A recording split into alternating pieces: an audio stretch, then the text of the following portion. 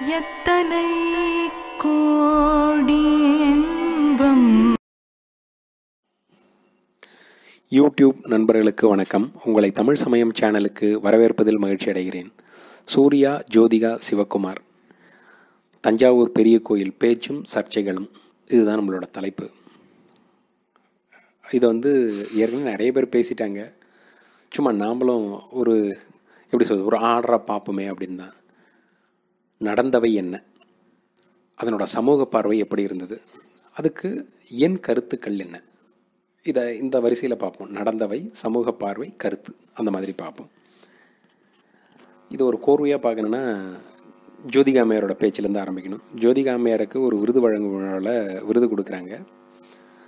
அப்போது அவங்கள பேச சொல்லி சொல்கிறாங்க. அவங்க என்ன பேசுகிறாங்கன்னா, அவங்களுக்கு படப்பிடிப்பு தஞ்சாவூரில் இருந்ததாகவும், தஞ்சாவூர் படப்பிடிப்புக்கு போயிருந்தப்போ அங்கே இருந்த ரசிகர்கள் அவங்கள தஞ்சை பெரிய கோயிலுக்கு கூப்பிட்டாங்களாம். அவங்க ஏற்கனவே தஞ்சை பெரிய கோயிலுக்கு போயிருக்காங்க. அந்த கோயில் உதய்பூர் அரண்மனை மாதிரி அழகாக இருக்கும் அப்படின்னு சொல்லியிருக்காங்க. அவங்களோட படப்பிடிப்பு மருத்துவமனையில் இருந்ததுனால மருத்துவமனைக்கு படப்பிடிப்புக்கு போகிறாங்க.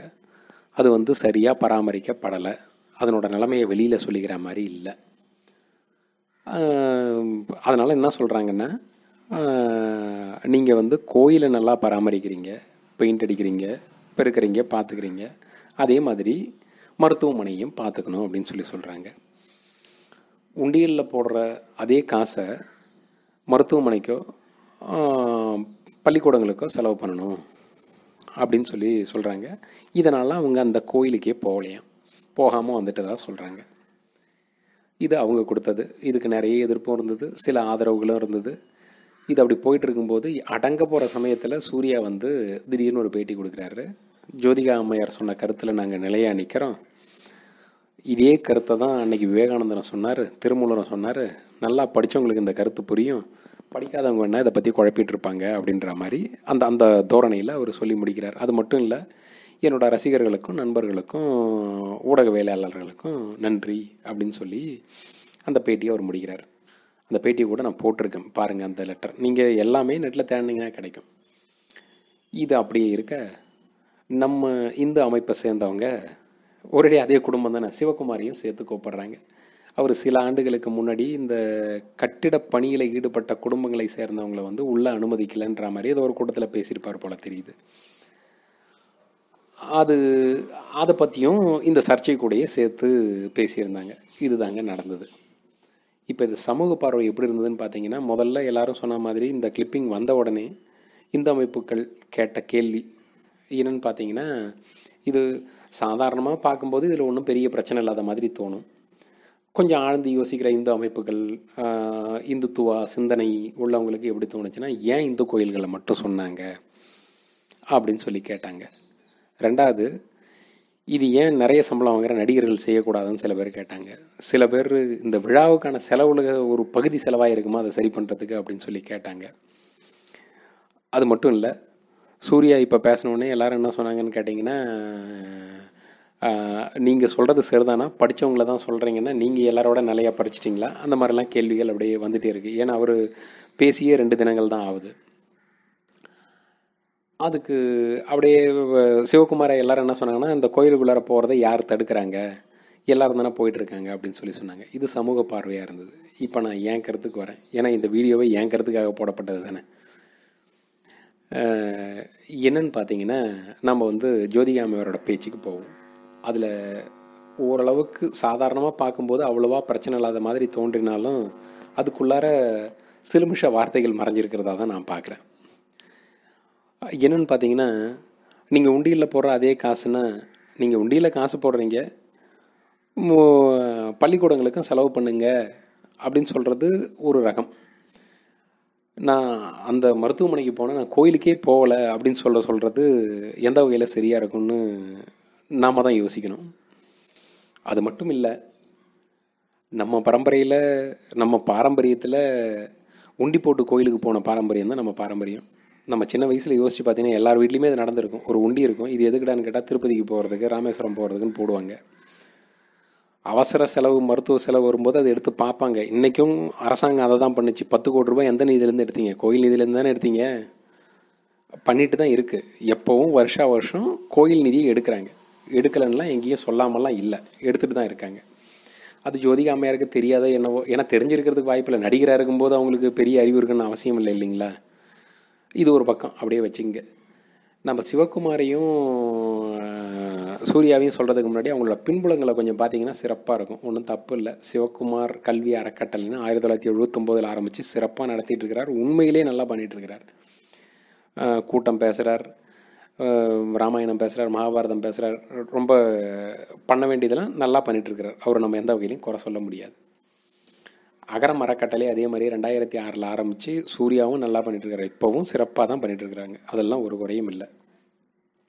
அப்படி இருக்கும்போது இவங்க எப்படி இந்த சர்ச்சைக்குள்ளார மாட்டினாங்க அப்படின்னு சொல்லி பார்த்தீங்கன்னா, எப்படி இருந்தாலும் இப்போ மனைவியாச்சு கொஞ்சம் சப்போர்ட் தான் பண்ணி ஆகணும். அதாவது உறுதுணையாக இருந்து தான் தரணும். ஏன்னா வாழ்க்கை துணையாச்சே. எப்படி பேசியிருந்தால் இது பிரச்சனை இல்லாமல் இருந்திருக்குன்னா, இது அவங்க பேசின பேச்சு யார் மனசையும் புண்படுத்தாதுன்னு பார்த்தோம்.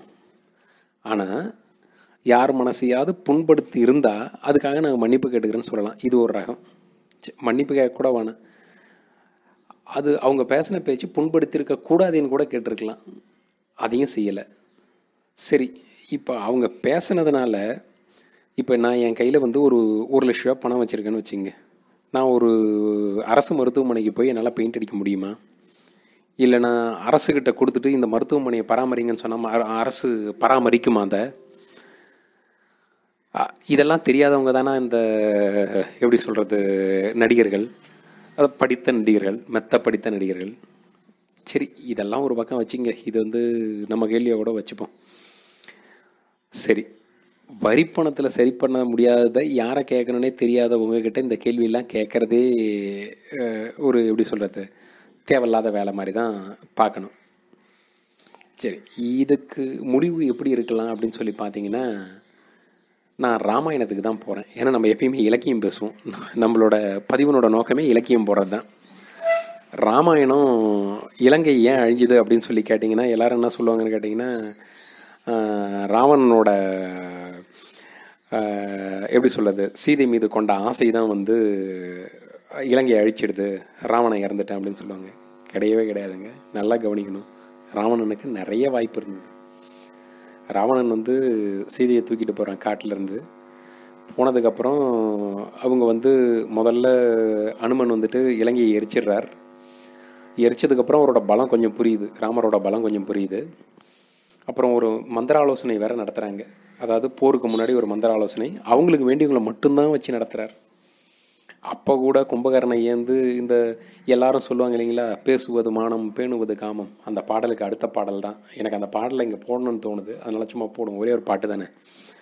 சிட்டார் செயல் செய்திலை குலச்சிறுமை செய்தாய், மட்டு அவிழ்மலர் குழலினாலை இனி மன்னா விட்டிடுவது மேல் இளியமாதும் அவர் வெல்ல பட்டிடுவது மேல் அதுவும் நன்று பழி என்றால். என்ன அர்த்தம்னு கேட்டிங்கன்னா, நீ ஒன்றும் பெரிய மனுஷன் செய்கிற செயலெல்லாம் செஞ்சிட்டல, குலச்சிறுமை செய்தாய். இனிமேல் சீதையை கொண்டு போய் விட்டுட்டா அது நமக்கு மரியாதை கிடையாது. அவனே ஜெயித்தாலும் பரவாயில்ல, அதுவும் நல்லது தான், பழி வராது அப்படின்னு சொல்லி சொல்கிறேன். அந்த நிலைமையில தான் இன்றைக்கி சூர்யா குடும்பம் இருக்கிறதா நான் பார்க்குறேன். இந்த தன்முனைப்பை விட்டுட்டு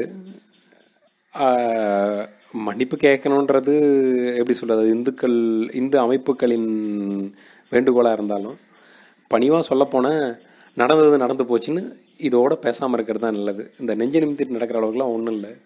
ராவணனே உலகை சேர்த்தாண்ட ராவணனே இறைவனை எடுத்து அழிஞ்சிட்டான். நாமெல்லாம் எவ்வளோ ஏமாத்திரம். சரி, நம்ம எப்பவும் போல் நம்ம அவைப்பாட்டோட ஒரு பாட்டை போட்டு முடிப்போம்.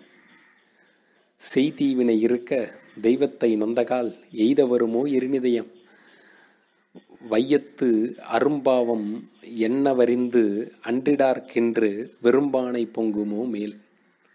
வேற ஒன்றும் இல்லைங்க. தீவினை இருக்க, தீவினையால் தான் நமக்கு இந்த மாதிரி கஷ்டங்கள்லாம் வருது. தெய்வத்தை போய் திட்டிகிட்டு இருக்கிறதுனால என்ன வரும்? எப்படி வெறும்பானை பொங்காதோ அந்த மாதிரி நீங்கள் ஏதாவது நல்வினைகள் செய்திருந்தால் தான் உங்களை இந்த பிரச்சனையிலேருந்து காப்பாற்றுன்னு சொல்கிறாங்க. நம்ம எப்பயும் ஒரு நம்பிக்கை உள்ளங்க, தீதும் நன்றும் பிறர் தரவாரா. நம்ம இந்த வீடியோ உங்களுக்கு பிடிச்சிருந்ததுன்னா லைக் பண்ணுங்கள், ஷேர் பண்ணுங்கள். இல்லை இதில் ஏதாவது குறை இருந்ததுன்னா கமெண்ட்டில் போடுங்க. இதை பொறுமையாக கேட்ட அனைவருக்கும் நன்றி, வணக்கம்.